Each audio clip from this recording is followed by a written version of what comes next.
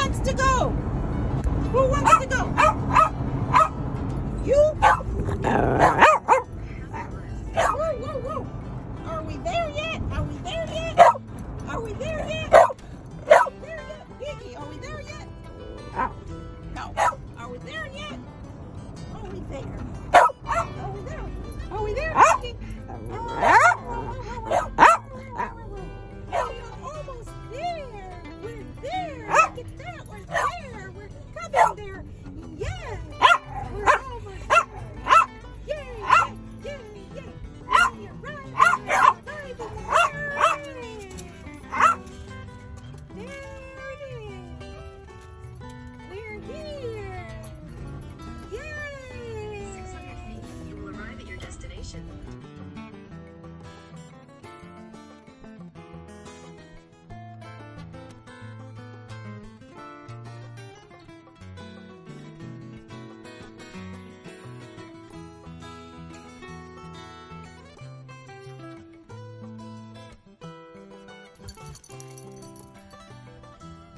Come here, boy. Come here, babe. Yeah, that's my babe. That's my boy.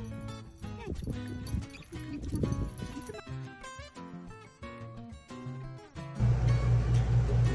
Hello, everybody. So today is my husband's birthday. Happy birthday,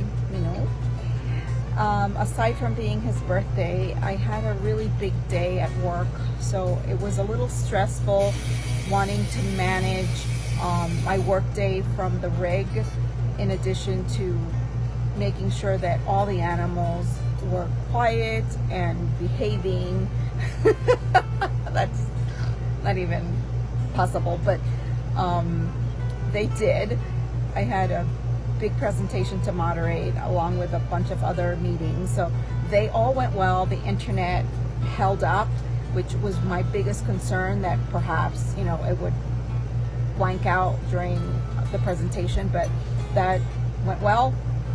So it is possible to work from your rig with having a husband and 3 dogs in a very tight space and still look professional on camera. So I'm grateful that that went well. Thank you for the positive vibes, and I'm looking forward to other big days like today. See you later.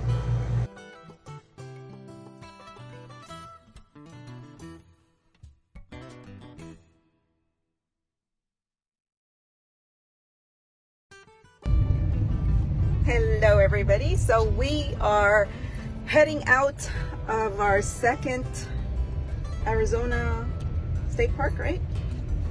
Is it the second one? Or we don't know. He's the captain. And we're heading out to our third one. This was probably one of the nicest ones, I think, in my opinion. It was nicely paved and the scenery was spectacular.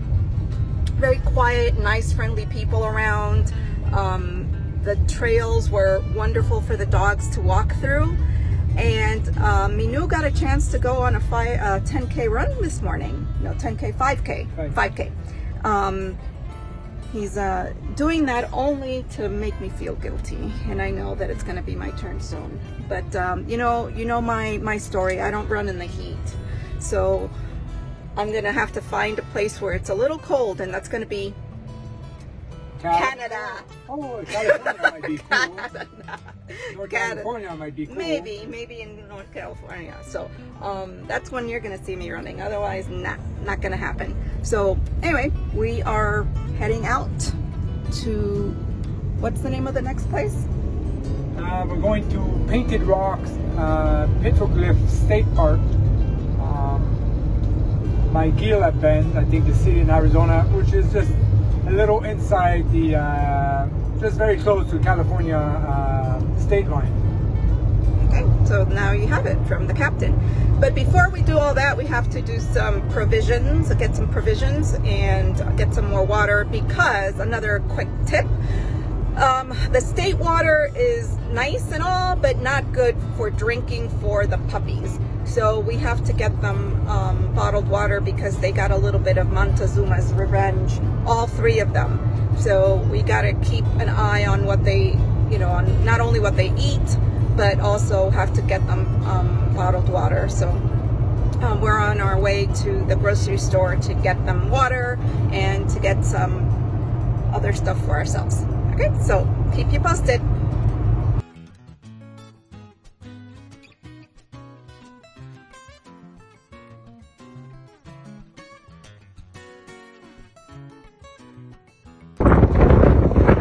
Here we are at the Painted Rock Hippogriff State Park.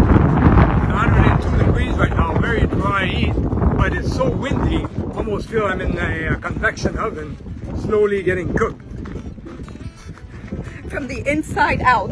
Yeah. So we were going to stay here tonight because, you know, it seemed like it was a pretty good idea because, you know, it's very historic. There are these writings or painted stories on each of these rocks, if you can see, and they all have significance, and it's a plaque from I don't know what day. We'll have to get back to you on that story. But the other interesting story is that we were going to stay here. And if you can see, there's no one here.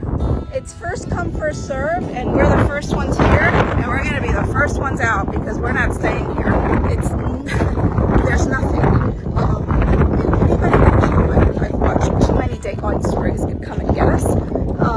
So we're just going to find another place to stay tonight. But in the meantime, we're going to look at these beautiful rocks that are painted with stories on them. And if we really wanted to enhance our knowledge, we try to find out what it means. And I guess that's what you're supposed to do. But it's way too hot, way too windy, and I'm starting to feel a little scared.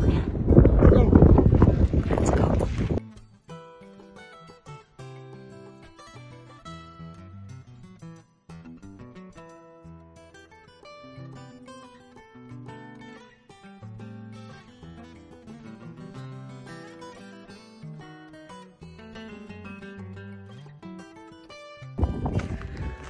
Oh, another thing we didn't mention. There's no power, there's no water, there's no bathroom. So we would have to, and it's 102 degrees.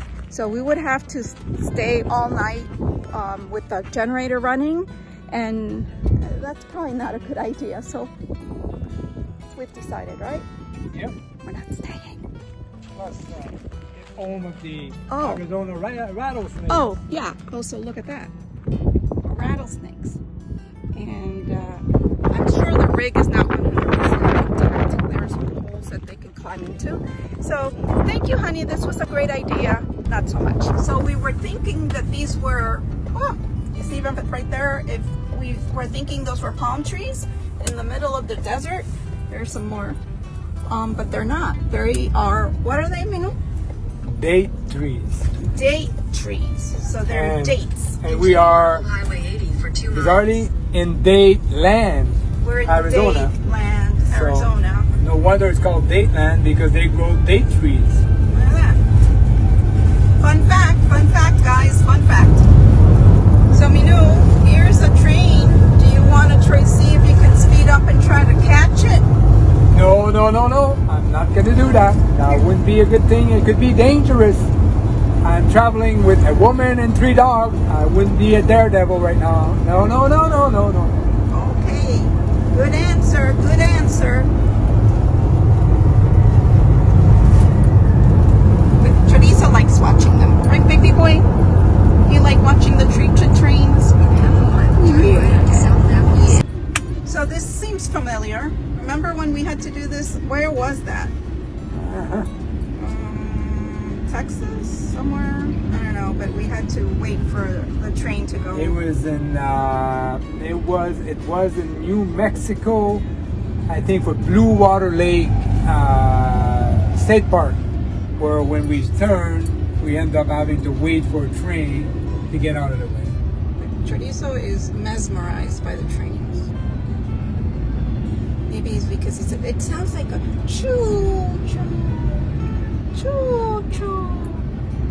He's my brother. I'm Cho-Cho and he's Choo-Choo. Yes. What does it look like? Oh. This could go on for, oh no, we could see the end of it coming. Almost done. It's almost done. And then we're going to arrive at our new destination, which was changed mid-plan because we didn't want to stay in that scary place where there was lots of wind and lots of heat and no one there. So we found another place to stay, and we're headed there. And it's called Oasis, and we're going to be turning left up here somewhere, Minu. A little further. A little further. Oop-a. And yep, this is where we're going to stay. I don't know, Minu, it doesn't look a lot better than where we were before, but we'll see. At least it's got electricity. It had some good ratings. And it had good ratings? Yeah. Okay, so we'll hope for the best. We got ourselves some beverages, and we'll tomorrow have to wake up for a 6:30 meeting, so we have to be up super early, so it's a good night. Good, early to bed, early to rise. There it is, Oasis RV Park. Yay!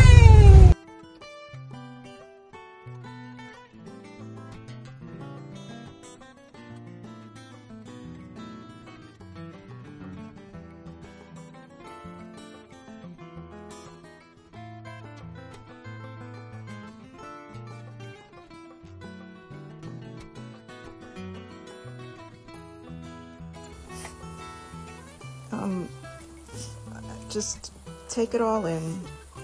Take all of this in. These dogs, they just, I don't know. Look at this. She has gained like 20 pounds while we're on the road. We, on the other hand, have lost some weight. So we are leaving the Aztec Oasis RV Park, and it was such a pleasant stay here. It was kind of like a little nugget that we found by just, you know, that wonderful world of the internet.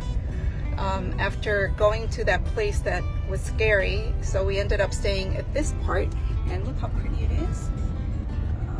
Head west on County 1.5 Street south toward West Oasis Drive. Now we are heading to California. California.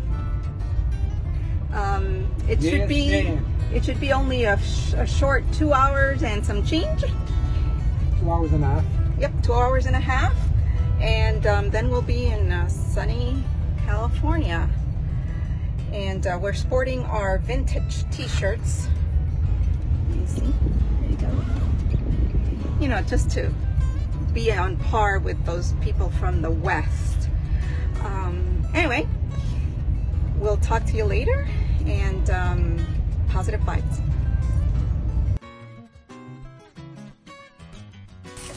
So our refrigerator kind of went on the blitz. It says it's 60 degrees inside. That's not good. So we had to take everything out and buy these little containers. So now all of our food is in the containers, and so just putting some ice in there, and that's all of our provisions.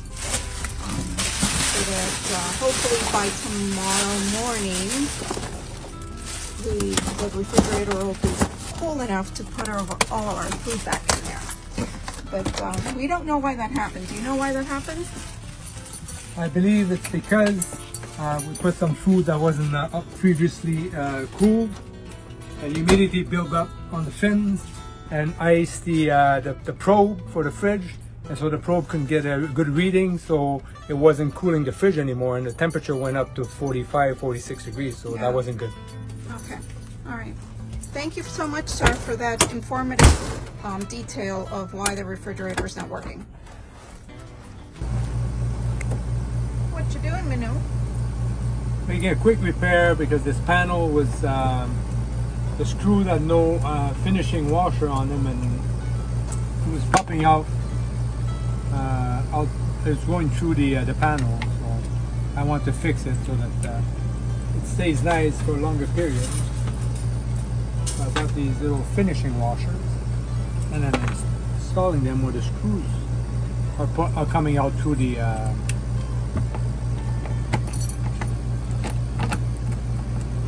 through the veneer. That's what it is. You're such a handy man. Try to.